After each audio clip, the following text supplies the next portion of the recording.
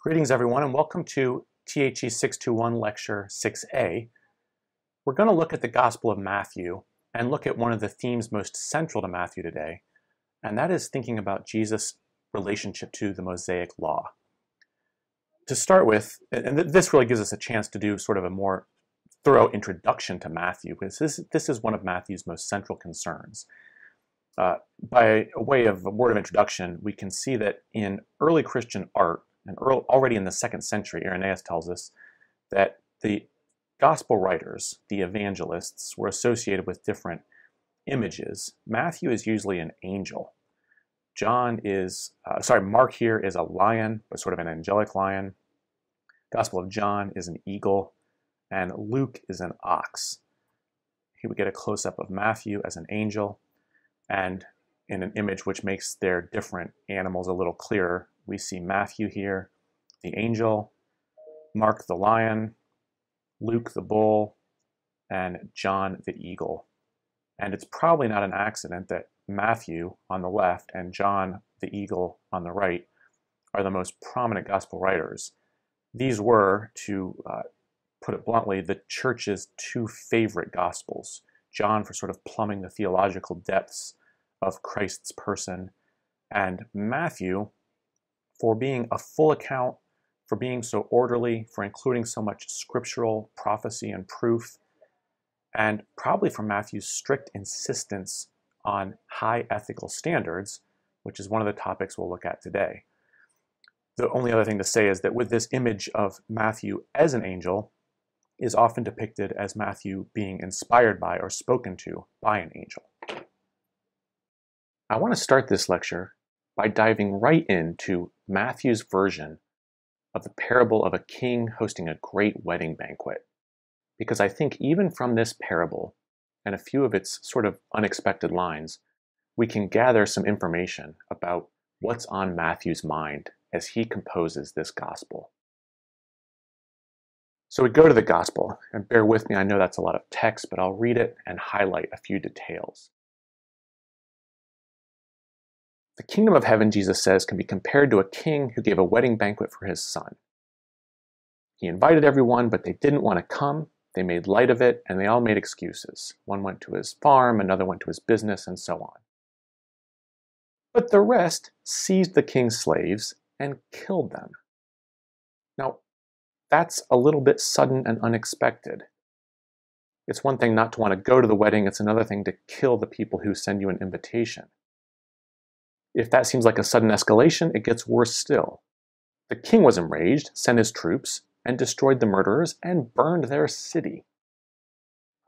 Wow, things got heated really fast.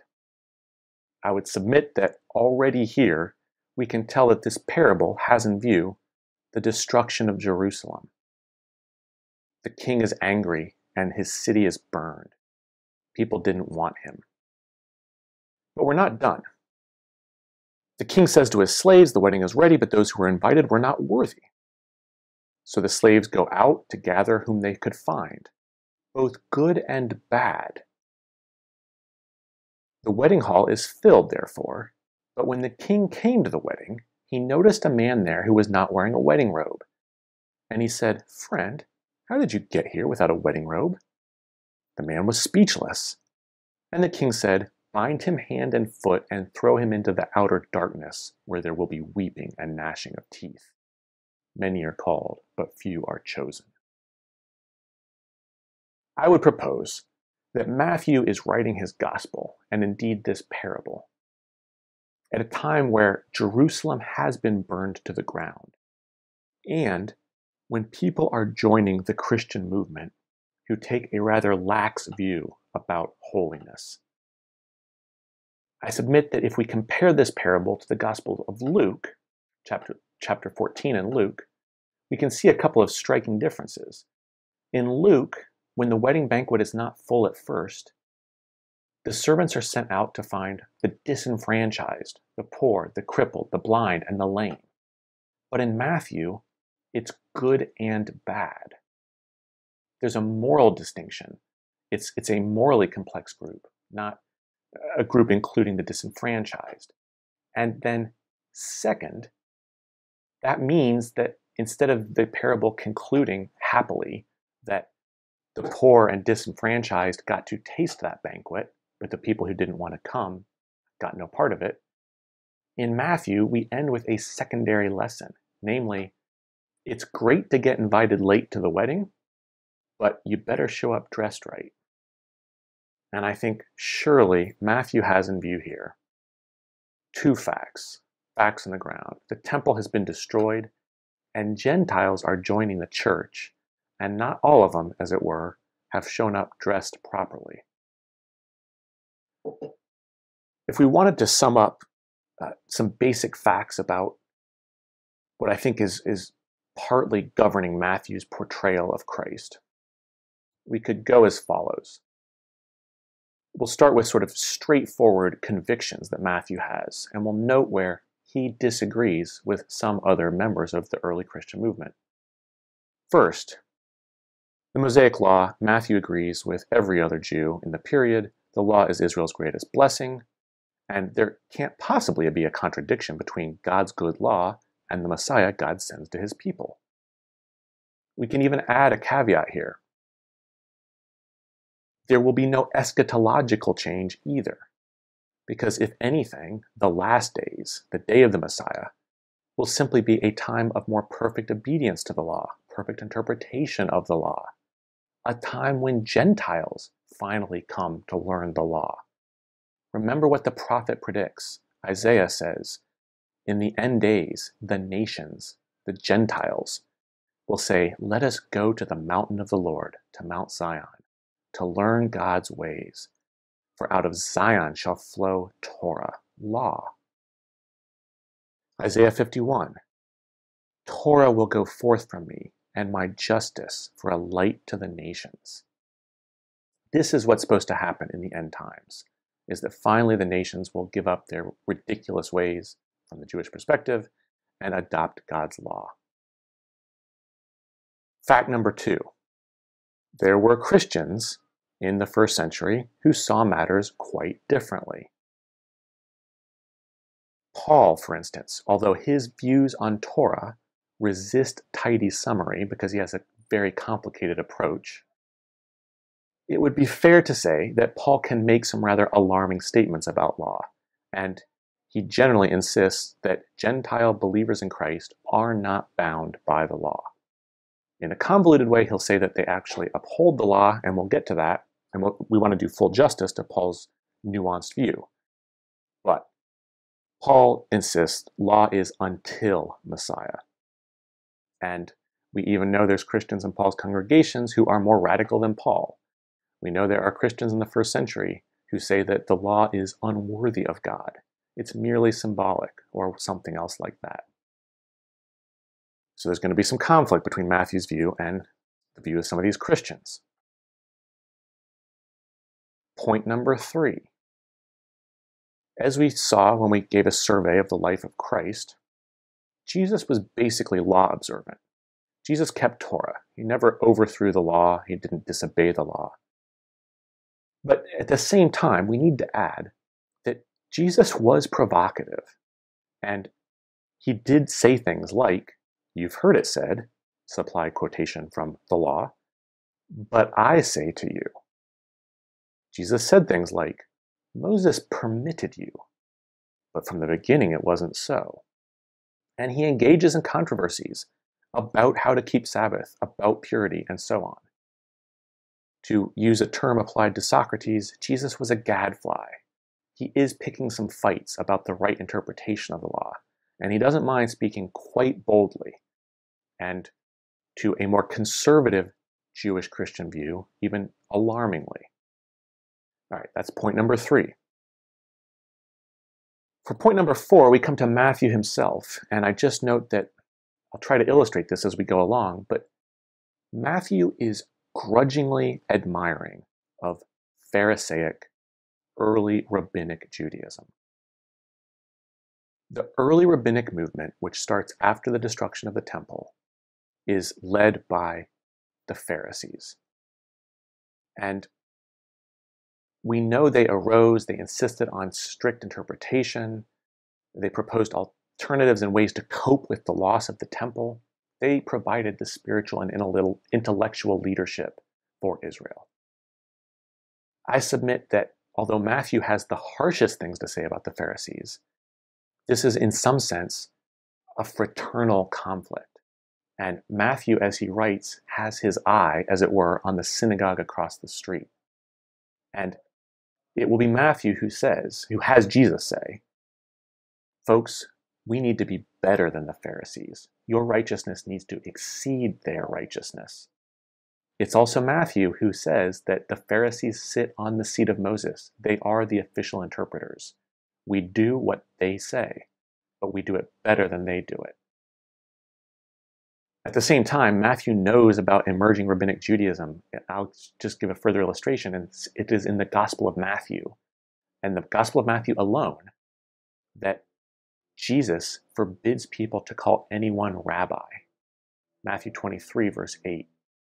You are not to be called rabbi. You have one teacher. You are all brethren. And I think it rankles for him that the term rabbi is now, in this period, starting to be used as an official term, almost like a term to which someone gets ordained to. Just to be clear here, the term rabbi means my master or my teacher.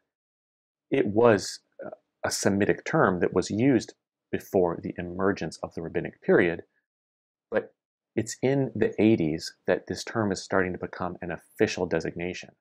And Matthew says, we don't use that. We have one teacher. We're all brothers. Okay, I've put 4 facts up here. And I think within these, we can look at how Matthew shapes the story of Jesus to try to address the fact that Jesus is a gadfly and to make sense of that, to address the fact that there are Christians who, in his view, have grossly misinterpreted Jesus' relationship to Torah, and to try to tell a coherent story here. So we begin, in some ways, in the place where Jesus talks about Torah most boldly, and that is the Sermon on the Mount. The Sermon on the Mount, as you know, is in many ways Jesus' most magisterial collection of teaching. Here Jesus says, not only should you not have anger, not only should you not murder, but you should not even have anger. You should not only not commit adultery, but you should not even look with lust. There should be no hatred or armed resistance. In fact, there should be only a non-violent resistance where you pray for your enemies. Not only should you not take oaths, but you should be so utterly honest that every word is like an oath. Just simply say yes or no. Love your enemies. Do not judge. Do unto others as you'd have them do unto you. The Sermon on the Mount is Jesus' greatest hits. And throughout the ages, even people who don't like Christianity, even folks who find Christian metaphysics absurd or church practices annoying, will often say, Jesus was a great teacher. This is, sort of a cliche. And yet, despite all the admiration the Sermon on the Mount has evoked, it is probably liable to a couple of charges. And one would be that it borders on unrealistic, or maybe even impossible. After all, Jesus concludes chapter 5, be perfect as your heavenly Father is perfect. Have no anger? Really? Never look with any lustful thought? Is this feasible? We'll say more about that momentarily, but the other charge is that it would appear to be in some tension with the Old Testament. And I want to pick up first with that latter charge, because this, it seems like Matthew is at pains to say, this sermon does not, the way I understand it, does not contradict the Old Testament. So we start with the programmatic opening where Matthew insists, Jesus insists, I did not come to abolish the law and the prophets. I came to fulfill them. What exactly fulfill means is something we're going to have to tease out. Truly I say to you, until heaven and earth pass away, not one iota, not a dot will pass from the law until all is accomplished. And here I think we see a jab at people who want to relax the commandments of Moses for Christians, for followers of Christ. Therefore, whoever relaxes one of the least commandments, even one of the little ones, and tells other people it's okay to do so, they will be called least in the kingdom of heaven. Whoever does them and teaches them will be called great. For I tell you, unless your righteousness exceeds the scribes and the Pharisees, you won't enter the kingdom of heaven. So here we have Jesus saying, please understand what I'm saying here as an intensifying of the commandments. I'm building a hedge around Torah. I'm saying we are going to be stricter than the strictest folk. I just want to illustrate a bit more ways that you can take it or leave it, but ways it looks to me like Matthew is probably altering the Gospel of Mark so that it would not be liable to misunderstanding along the lines that Jesus is annulling the law. I'll give a couple examples. In one of the Sabbath controversies, in Mark chapter 2, Jesus is going through a Sabbath on the grain. On a Sabbath, he and his disciples are going through a grain field. They pluck some grain, and some Pharisees pop up, as if Pharisees had nothing better to do than hide in grain fields and wait to see if anyone would pick some grain. And they get in a fight about the Sabbath. Jesus responds in a couple of ways, but the most sort of provocative statement is in verse 27 in Mark, and he says, "The Sabbath was made for man, not man for the Sabbath." When Matthew retells this story, which he does, basically faithfully, he leaves that verse out. And you can imagine why he might, right? You can imagine Matthew saying, whoa, that sounds a little bit scary. It sounds like you're trying to say we can do what we want with the Sabbath because it's for us. And it's pretty clear that Matthew imagines the rules for the Sabbath are still in force. I'll just note that in the eschatological discourse, as Jesus is describing the sun going black and the moon turning to blood and people running for their lives, and Mark has, pray that this terrible end of times catastrophe not happen in winter, because those are going to be hard times. And Matthew says, pray that this not happen in winter, and pray that it not happen on the Sabbath. I would submit to you that Matthew can only add a clause like that if Matthew is imagining that the rules for the Sabbath are still in force. And good heavens, you wouldn't want to have to run for your lives in the eschatological catastrophe on the Sabbath because you're only allowed to run 1,000 cubits on the Sabbath. And so that would be complicated. You get the idea. You don't say things like that unless you think the Sabbath rules still apply. Further examples. The story of whether things that go into a person can render them unclean. Matthew tones down Mark's version. Matthew agrees that you don't need to be obsessed with washing cups. What matters is holiness. But Mark concludes, as he tells this story, that it's not what goes into a person that defiles, it's what comes out. Mark adds this concluding clause, thus Jesus declared all foods clean. Or sometimes it's translated, thus Jesus cleansed all foods. I think Matthew goes, no. Like he didn't say you could eat pork. He didn't overthrow the Mosaic law. He just said, folks, let's major on inner purity and not worry about washing cups. Matthew here pulls back, and he maintains these controversies, but everything from the programmatic line, I've come to fulfill, not to abolish, to these sorts of statements, these sorts of adjustments to Mark, they make the point that the law is still in force. Even the little laws, even tithing the mint, dill, and cumin, they all still apply, but we as followers of Christ focus on the big picture. Hence, Matthew wants his sermon to be read not as a contradiction of the Old Testament. What about the second line of critique that is sometimes raised against the Sermon on the Mount? And that is that, is it not simply unrealistic at some level? So I quote one passage ancient and one passage more or less contemporary. to illustrate this concern. Justin Martyr, Christian apologist in the 2nd century, had a multiple-day dialogue with Trypho the Jew. And Trypho admires what he finds in the gospel, but he notes a reasonable concern. He says, I'm aware that your precepts in this gospel are wonderful, but I gotta be honest, mate, I suspect no one can keep them.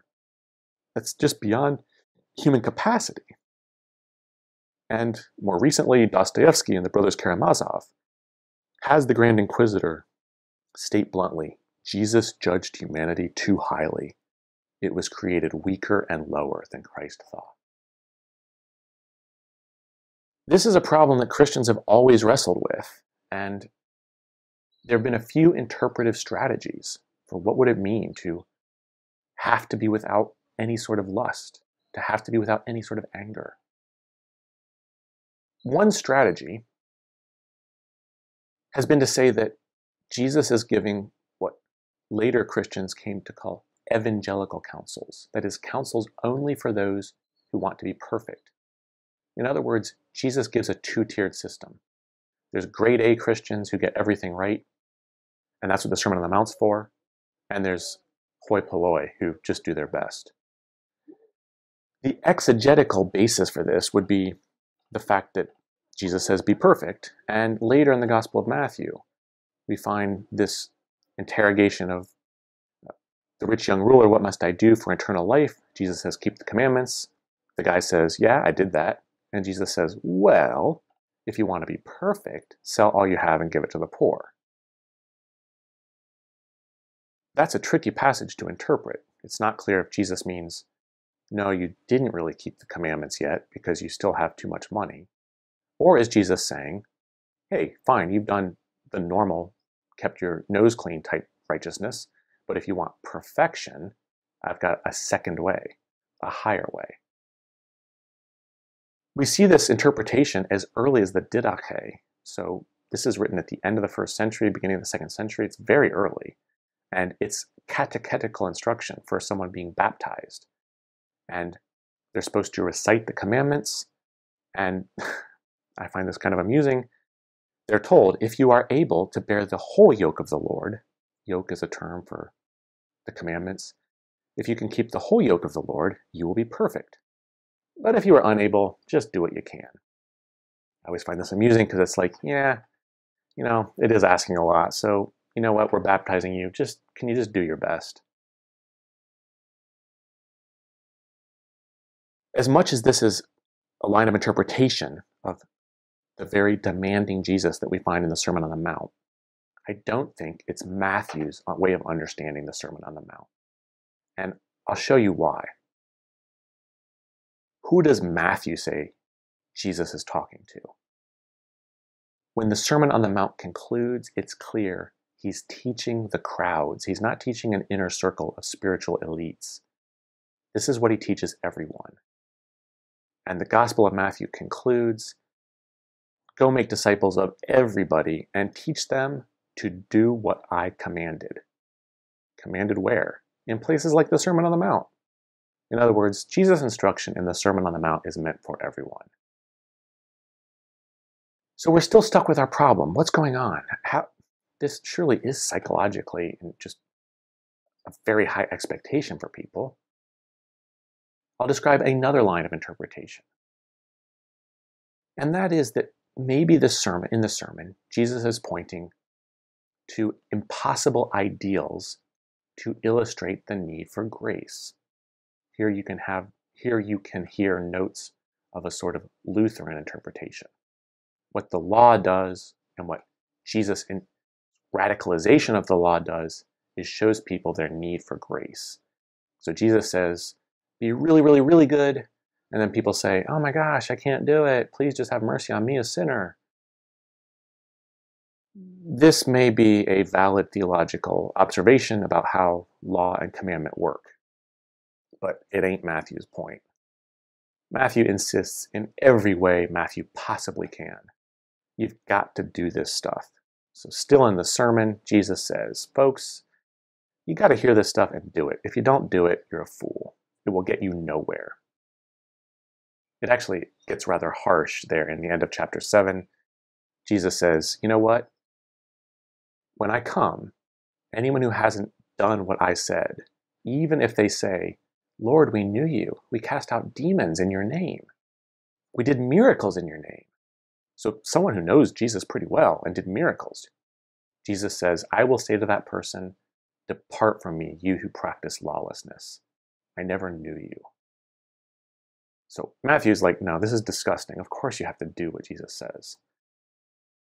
Matthew has this point reiterated again and again. The Son of Man will come, he will repay everyone according to their deeds. Everyone will be judged according to every least word they say, so on and so forth.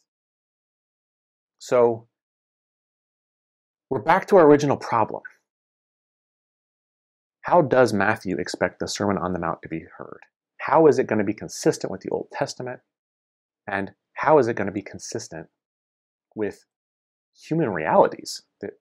It's very hard to do. It's impossible to do the things Jesus demands. And yet, Matthew insists you've got to do them.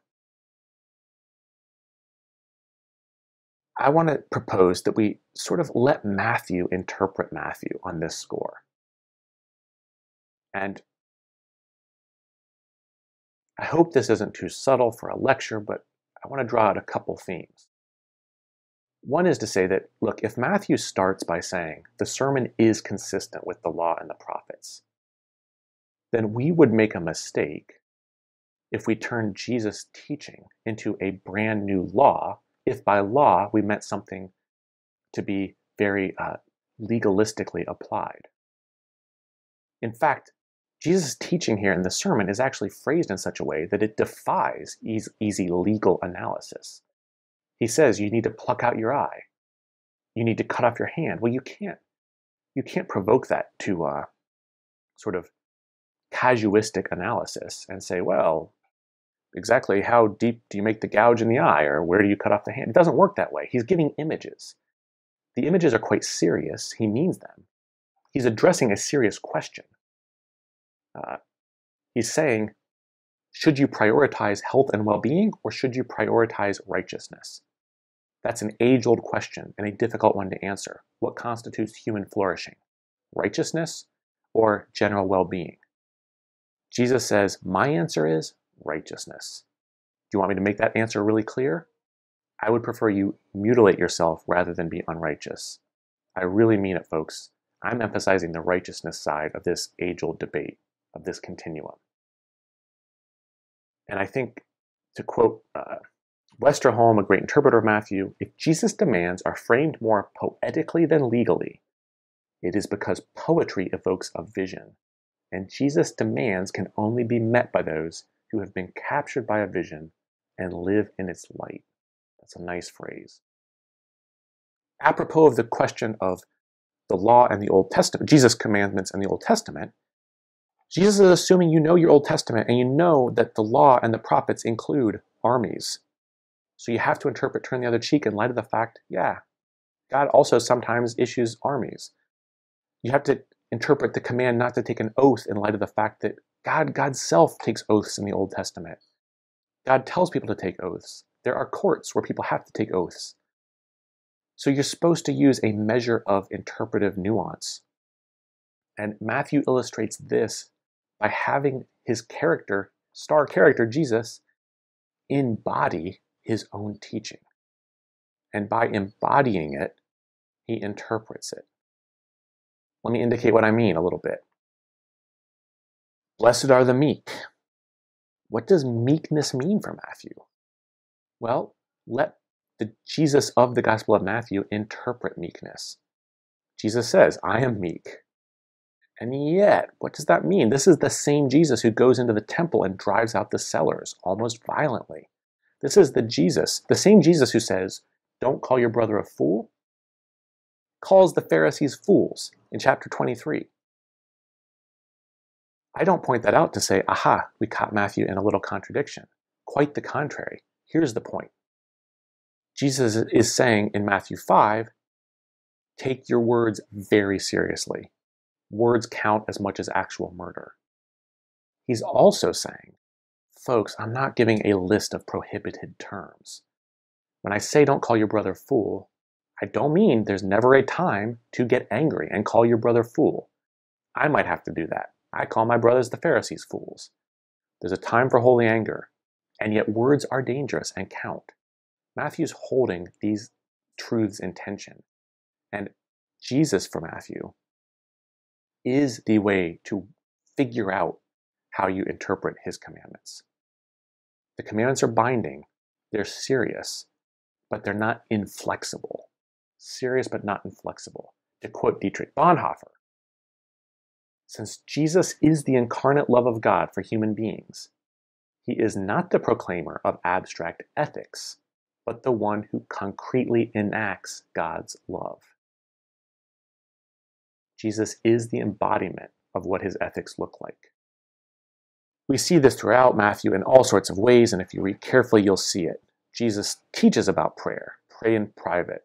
He himself prays alone multiple times in Matthew. He says, here's how you pray, our Father. He himself prays, our Father. He says that you should look for God's will to be done, which is precisely what he prays in the garden. He says, don't bring us into the time of trial, should be your prayer. This is precisely what he prays, and so on and so forth. I pause here, but I think the sermon is front and center for Matthew because it's Matthew's way of saying, no, folks, Jesus didn't come to offer a cheap grace. It's a very costly grace. But Matthew also wants to say, this isn't wooden. It's not supposed to be a list of do's and don'ts. It is an embodied ethic, and Christ is the one who embodies it. I want to look at a topic that I'll call Jesus as law and lawgiver. Because Matthew portrays Jesus as a second Moses, and indeed as an embodied law. Not only a second lawgiver, but the law incarnate. Note the parallel between the way Jesus speaks of the law of Moses, the law will not pass away, and then of his own words. Matthew gives every indication that he intends to present Jesus as a second Moses. Already as an infant, Matthew 2:20, there are people seeking his life. This is a verbatim quotation from Exodus 4:19, where Moses as an infant has to flee those seeking his life. Just as Moses passed through the Jordan River Moses passed through the Red Sea and then is in the wilderness for 40 years. So Jesus passes through the waters of his baptism and is then tested for 40 days in the wilderness. In fact, whom does he quote at that point but Moses, and speaks of God's providential supply of bread and so on. We see other ways that Matthew depicts Jesus as the prophet whom Moses promised. So Moses himself on the mountain, because of his contact with God, his face shines. And Moses promises that in the end times, God will raise up for you a prophet like me. Listen to him. Matthew makes it unmistakable that Jesus is that prophet. Jesus ascends the Mount of Transfiguration, his face shines, and the voice from heaven declares, listen to him. There's more to Matthew's depiction than simply showing that Jesus is a second Moses, though. Jesus is also embodied wisdom and law. This is a little complicated, but I think I can make it relatively clear, and you'll see some of the dynamics in the Gospel of Matthew. First of all, Jesus speaks as wisdom. He says, wisdom is vindicated by her deeds. This is his response to criticism. And in a passage just following that, where you might not as immediately notice wisdom evocations of wisdom, I'll show you that they're here. So in a particularly striking passage in Matthew 11, Jesus says, I thank you, Father, that you have hidden these things from the wise and understanding.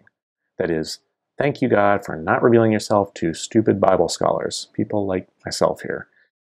Thank you for hiding it from them and revealing it to babes. Yes, Father, this was your pleasure. Everything has been given to me by my Father. No one knows the Son but the Father.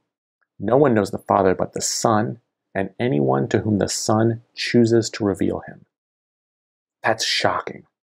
He says, you will not learn about God by reading this book. Torah scholars won't help you. I know God, and I reveal God, nobody else. It's a statement about where revelation is to be found.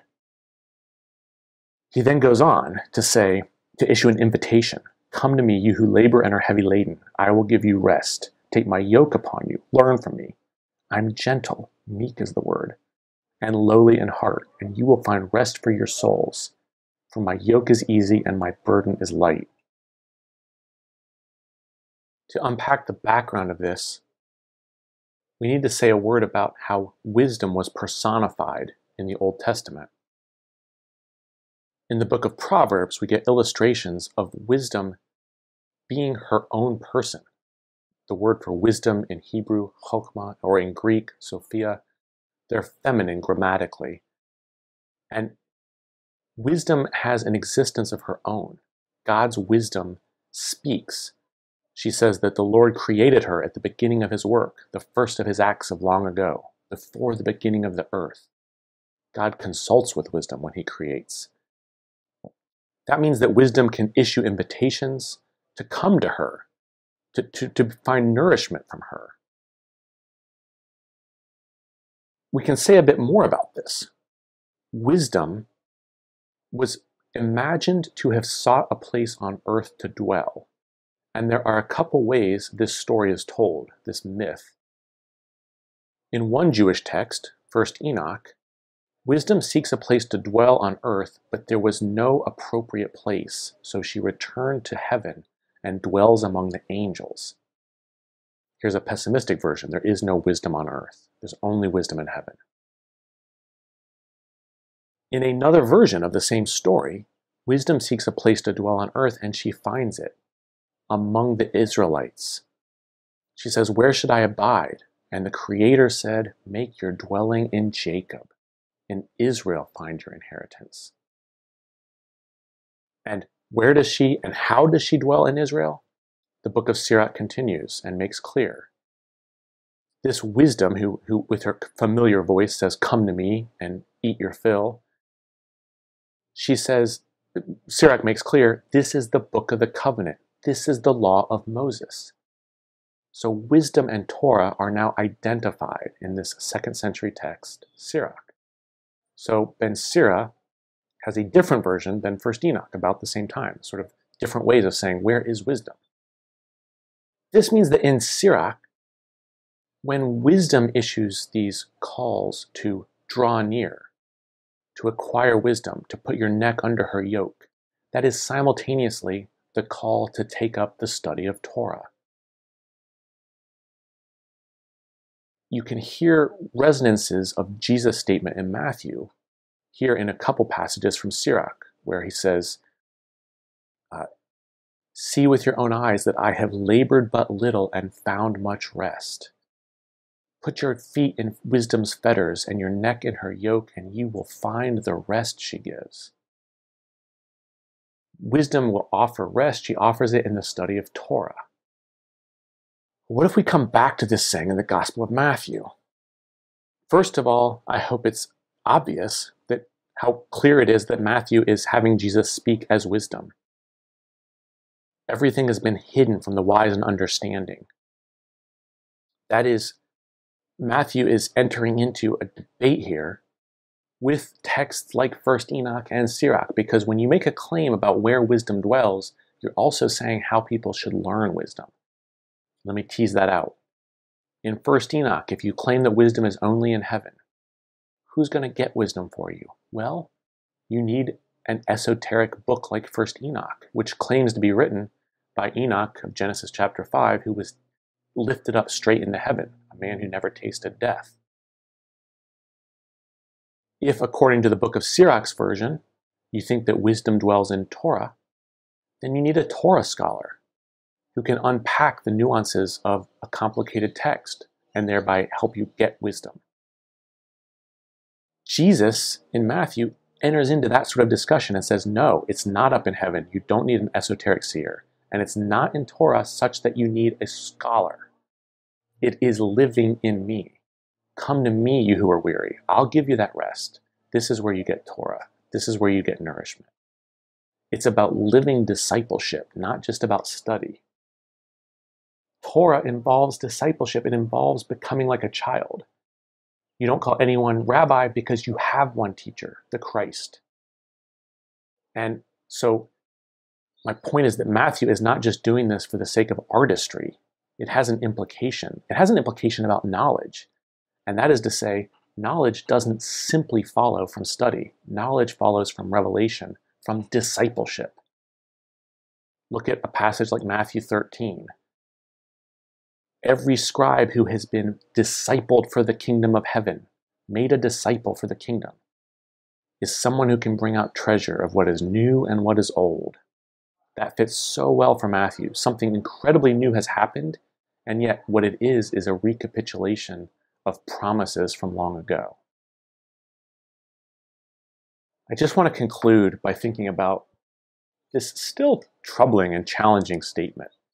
My yoke is easy and my burden is light. What can that mean? Jesus knows he's asking a lot of people. How can he make this claim? I think the way the Gospel of Matthew would answer is that Jesus, first of all, has not asked anything of others he hasn't done. He has embodied his own instruction.